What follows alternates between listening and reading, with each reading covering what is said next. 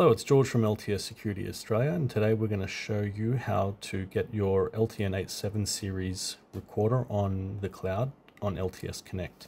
This is our latest 8708D, so this is the deep learning version, similar to the K Series in setup, so similar sort of thing.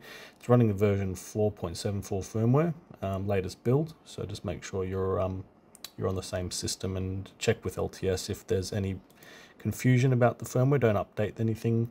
So basically we're going to go to network. We've got this already synchronized to our network. We've got DHCP on. What that does is gets the IP address from your router automatically. Now if you have this ticked on and you're not getting an IP address, I suggest you consult your IT or technical support person so they can help you get this IP address set up. But usually once you connect the recorder to your network with an Ethernet cable, you should be able to get this IP address. We've got auto-obtained DNS, so that's going to get the DNS address automatically from the router. If you're, for some reason, cannot get your recorder online, you can untick this and you can enter these details in manually. You can use Google's DNS, which is 8.8.8.8. The alternate DNS is same thing but with two 4s on the end, 8.8.4.4. So you put those in manually. We'll just leave this on auto obtain for the moment. Let's see if that works. So the next step is to go to PT Cloud. At the moment PT Cloud is selected. You want to click enable and you want to agree to the terms and the privacy policy. Make sure you read that if you need to. Once you've agreed to that, and you press apply. Now, this is one area which a lot of people miss, the verification code here.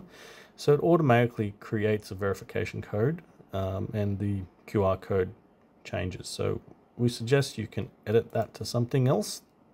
Otherwise, it'll just have an arbitrary code. You'll need this code in a later step if it doesn't add it automatically on your phone. So this is just to add another layer of security. So you can edit that at 6 digits alphanumeric. We'll just leave it as it is for now.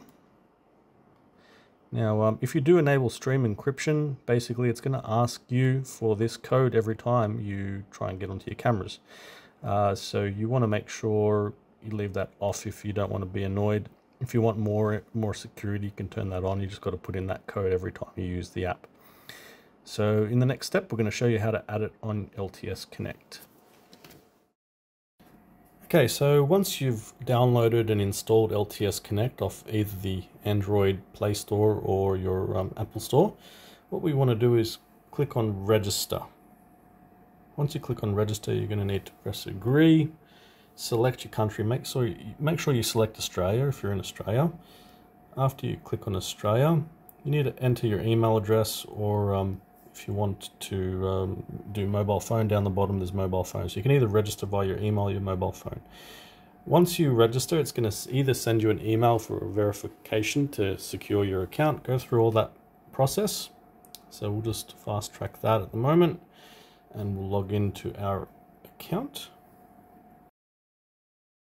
Okay, so once you've logged in, then what we want to do is we want to click on the top right hand corner where the plus is, and we're going to click on scan QR code.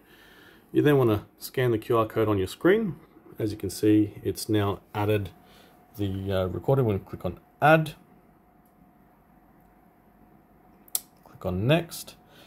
Here you can rename your recorder, so let's just rename it. We can just call this one maybe home. Click on save, and there you have it. You've now got the home. The work NVR was a previously added one. If your cameras are named, you'll see that the names are also updated. So if you want to click on that live now, you can press on the camera, click on 4-split. I'm not going to go into a deep dive with the app today, but we'll just quickly show you some of the functions. So I've got a 4-split here now on that recorder. I can click back on 1. You can click on playback,